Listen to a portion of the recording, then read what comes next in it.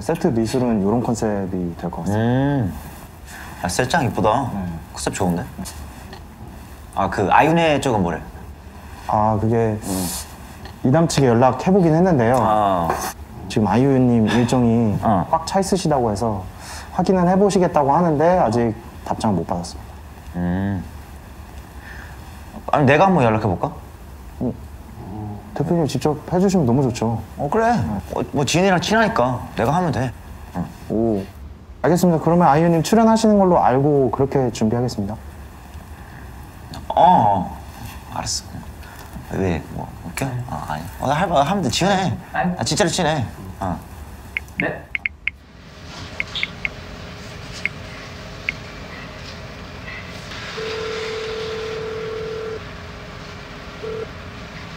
네네네. 아유씨, 네. 아니, 다른 게 아니고요. 다음 주에 우리 같이 한 노래 뮤비 찍는데 혹시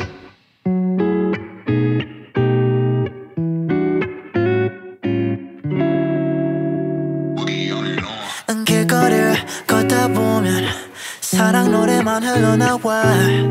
나는 왜 저런 게 낯설까. 난 한국말까지 서툴러 번역기도 전혀 도움 안 돼. 네 맘엔 어떨까 걱정만. 어떤 단어 쓸지 I don't know. 어떤 말을 할지 I don't know. 나는 왜 이런지 어떤 단어 쓸지 I don't know. 어떤 말을 할지 I don't know. 나는 왜 이런지 I don't know. You're on my mind Baby 정말 생각 안 나. Body language로 자신 있어. 보여줄게 girl just give me some your time. Yeah. 너를 보면 손에 땀나. Yeah. 긴장 풀게 한번 웃어줘. Let me take you on a magic carpet ride. Yeah. 손을 잡아 따라와. 맑은 날씨 보름 달 가르쳐줘. 오늘 밤 가나다라 마바사. 손을 잡아 따라와. 맑은 날씨 보름 달 가르쳐줘. 오늘 밤 가나다라 마바사. 큰일 났네. 야, 이거 어떻게 된 거야? 아, 잠시만. 수준 야, 지은이 못 온대? 그때 대표님이 직접 말씀 나누셨다고. 나한테 전화로 온다고 그랬는데 이럴 일이 없는데. 근데 어떡하지? 뒤에 아이유님 파트가 엄청 긴데 어떻게 해? 그러네. 그러면 뭐 일단 사람 많으니까 뭐 아이디어 내서 해결하고, 네, 뭐 우리끼리 하죠 뭐. 하면 돼요. 네, 일단 해보죠. 네, 일단 네. 오케이, 갑시다. 너무 완벽하지 않아도 걱정 많이 맘을 조금 할 것 같아. 내게 좀 더 다가서 볼까 고민해 매일 밤.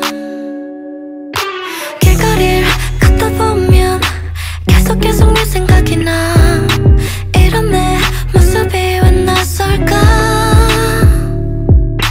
번역기 위에서 헤매는 네 손가락까지 자꾸만 생각이 나는 걸. Okay. Body language도 나는 괜찮아. 또 생각 안 나면 그냥 웃어줘. 모든 것을 알려줄게 오늘 밤. 오케이. 내가 나쁜 남자처럼 보여도 너를 볼 때면 맘이 열어져.